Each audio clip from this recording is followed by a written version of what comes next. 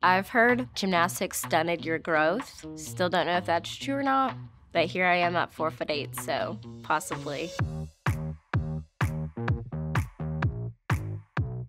Hi, I'm Olympic gold medalist Simone Biles, and I'm debunking some misconceptions you guys have about gymnasts. We asked on Instagram about misconceptions and assumptions you guys have about gymnasts. I broke them down into 3 categories: sport, lifestyle, and the physique. So gymnastics is not a sport. I hear this a lot, but I feel like every 4 years, everybody tunes in to watch gymnastics, so it's gotta be a sport at least. Out of all the sports, gymnastics is probably the most competitive. Right now, I train 32 to 34 hours a week just to compete for about 3 or 4 minutes. It's all sports combined in one. You can't just be fast. You have to have like agility, you have to be able to jump, you have to be able to flip, memorize routines. It's kind of all in one. Gymnasts usually retire at an early age, and gymnasts have a short career. That's not technically true because we can do it whenever we go to college and get like NCAA scholarships. So I guess we all kind of retire around 22, 23. You have to be rich to get into the sport. Our lessons expensive. It actually is a very expensive sport, and it has to do with it's also year long. We don't have a season and then we can take a break, and you kind of have to train your whole entire life for it. So yes, it does get to be expensive. You can't start gymnastics later in life. I was 6 years old, almost 7, and that's already typically late because usually you start in mommy and me classes or as soon as you can walk. You can't be afraid of heights as a gymnast. You actually can, but it doesn't affect you in the gym when you're flipping because you don't notice how high you are. So I feel like that one's kind of a myth. No, I'm not really afraid of heights.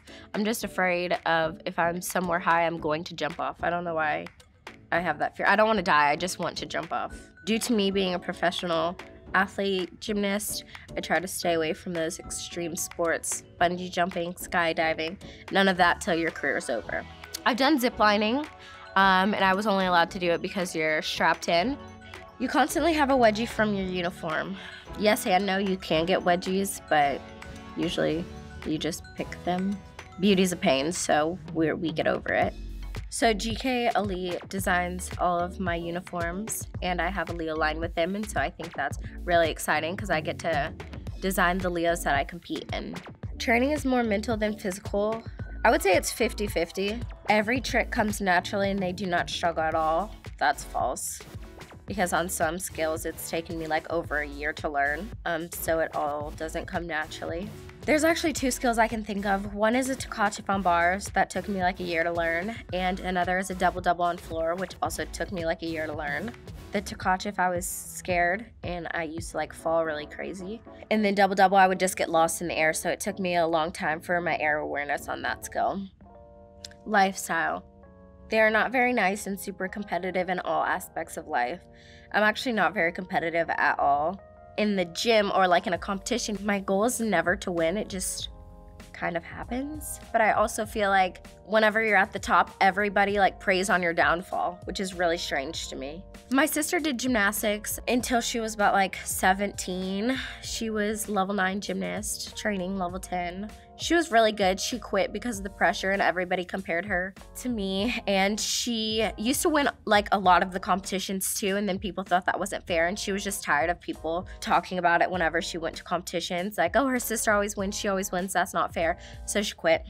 They're intimidating to men. I feel like at a young age, yes, because I feel like our muscles develop way quicker than other kids our age, especially like in middle school. You don't see boys beefing up to like 16, 18 till they hit puberty. But even before girls hit puberty, we gain muscle. So we're typically stronger than the men in our age group. So yes. How did you meet your current boyfriend? Was it on a dating app? So before I started dating my boyfriend, he didn't know who I was. Was it on Raya? Yes, it actually was. No, we don't have to talk about it. It's fine. He's competitive at games and in life in general, but I'm not. But whenever I beat him, I make it known that I beat him because it just gets on his nerves. Can I be not nice sometimes? But probably if I'm tired or hungry, but that's just everybody. But I feel like people also think gymnasts are really mean because most of the time we're so serious that you really don't get to see our personality. All work, no play. Yes and no. I guess we can play after work. I've learned that I have to feel myself outside of the gym too, whether that's hanging out with family, friends, going shopping, or doing whatever. I still have to be happy at the end of the day with or without gymnastics. My mom always made it a note to do family vacations, so they would take me and my sister out of practice anyways, and we would go. One of my favorite places to go on vacation is Belize. The food, the water, the people, everything. Whenever I do things I'm not supposed to and I post them, I get in trouble. One time we went to Belize and I was doing double flips off this platform and I got in trouble for that. But the internet thought it was cool. I like to nap. I feel like at this age, that's like fun for me. They have to wake up at 4 a.m. every day. I don't wake up at 4 a.m. I wake up at like 6:15 just because we start practice at 7, and if I had to wake up at 4, I wouldn't go to the gym. They grew up only going to gymnastics gym and didn't have time to socialize/date. I actually went to public school up until 8th grade, which some people never go to public school, or some people do public school their whole entire career. But yeah, once you get to a certain level and you start training more hours, you don't really have time to socialize, therefore probably don't know any guys, so you probably don't date. And I didn't, so. All of my friends actually came from gymnastics, or at least around that world. This one, tendency to be depressed as a result of their young age and pressure to compete. I was never depressed as a kid. I was actually very happy. Because I feel like you don't really get pressure to compete well till you get older, but it also depends on your parents and your coaches, and my parents just always let me have fun and be myself in and out of the gym. So as I got older, you have to take mental days or whatever, but I've probably only taken like 2 ever, so not really. For me, I go to therapy, and I think it should be talked about a lot more because it's not something to be shamed or afraid of. Everybody has something different that works for them, and that's what I just found works for me. Physique. They have body image issues.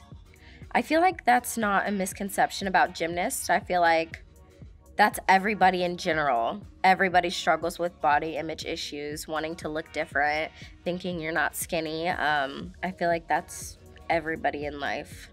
You have to have a certain body type to be a gymnast.